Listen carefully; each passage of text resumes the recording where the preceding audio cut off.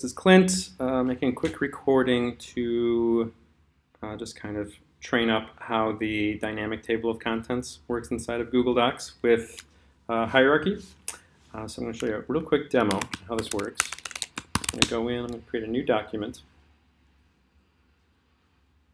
Here it is.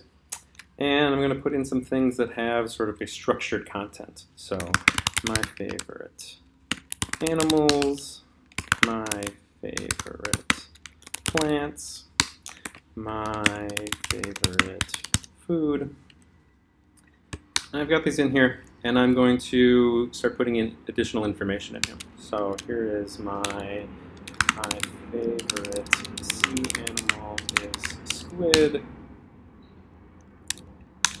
My fave dog is German Shepherd. Not true. I love all dogs. Okay, so I've got this started, and before I do anything, let me think which way I want to show this to you. So we've got all of this text, and all of this text is set as normal text style up here.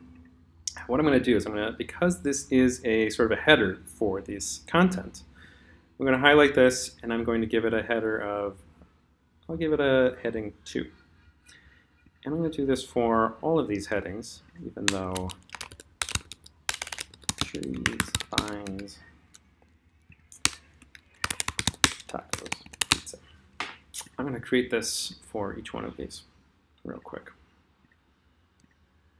And when I do this, it creates this structure inside of the Google Doc, which is only apparent if you're up here and you can see that this text is normal, this text is a heading 2, because we're building a hierarchy in this piece.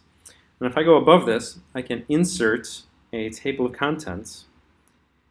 And the table of contents sort of works similar to how the document outline works over here. It's taking this structure and it's building this into this. So what I can do is, so this is grabbing all of the H2s, and for my H2, I'm going to put in Clint's favorite things, and I'm going to make that an H1. So if we look at the hierarchy, this is a heading 1 that has children underneath it. All of the heading 2s with content, heading 2s with content.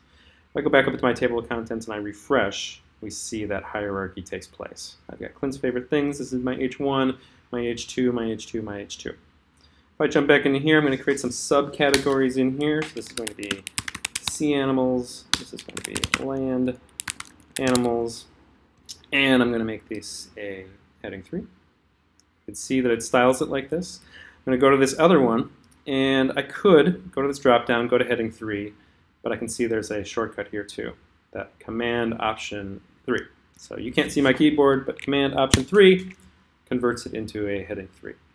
Now if I refresh my table of contents, I get that structure built right into here. It ignores all of the normal text, which are the paragraphs and the bullet points and all the stuff that you put in here. Excuse me, but it does create this structure up here. One thing where this gets really powerful is that, all right, I'm going to create my subheadings for different types of trees, different types of vines, different types of tacos.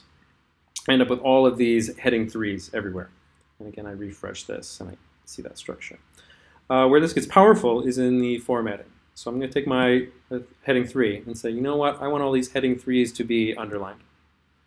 So what I could do is I could select all of this text, I could hit underline, I could select all of this text, and you know there might be hundreds of these depending on your document. So what I'm going to do is I'm going to make that change to one of these. Here's my heading 3. And what I can do is I can go to this drop-down box and go to my heading 3 and update heading 3 to match. And it's going to make all of the heading 3s match the style of the heading 3 I'm currently on. And I click, and they all get this underline. Or it could be different color, or fonts, or font sizes, all of those pieces. So that's how you create this from scratch. And again, we would just call this table of contents. Spell it correctly. And our TOC is ready to go. So when I get a document like this, the scope and sequence working doc, we'll come all the way up to the top, and we'll come down where the table of contents is. If I click in the table of contents, we see this little refresh. This will update all of those headings into that table of contents the way that I've created them. Excuse me again. And all I did was go through this document, and I took your part 1 and everything that's at this level are heading 2s. Everything at this level are heading 3s. Everything at this level are heading 4s, because all of these things belong to each other. So the way we would talk about this is that part 1 is a sibling of part 2. They're at that same level. And this aligning our PP or PSPE piece, that is a child of this heading up here because of that hierarchy.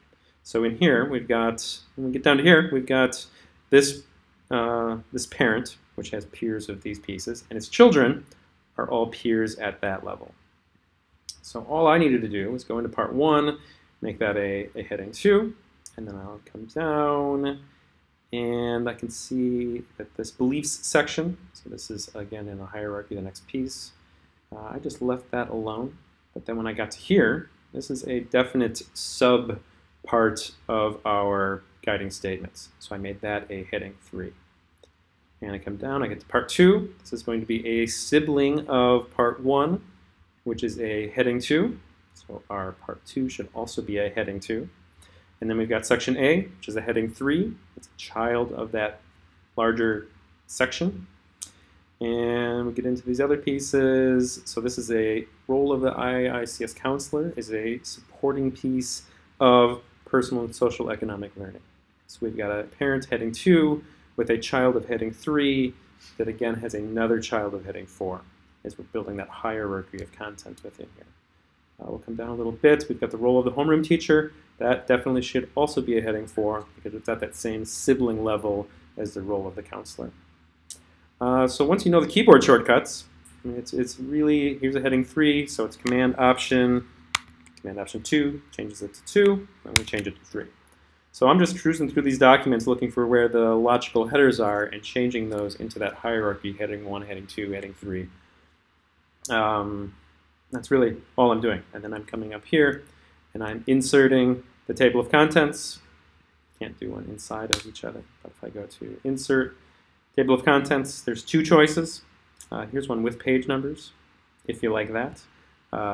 Only useful if you're printing this out all the time.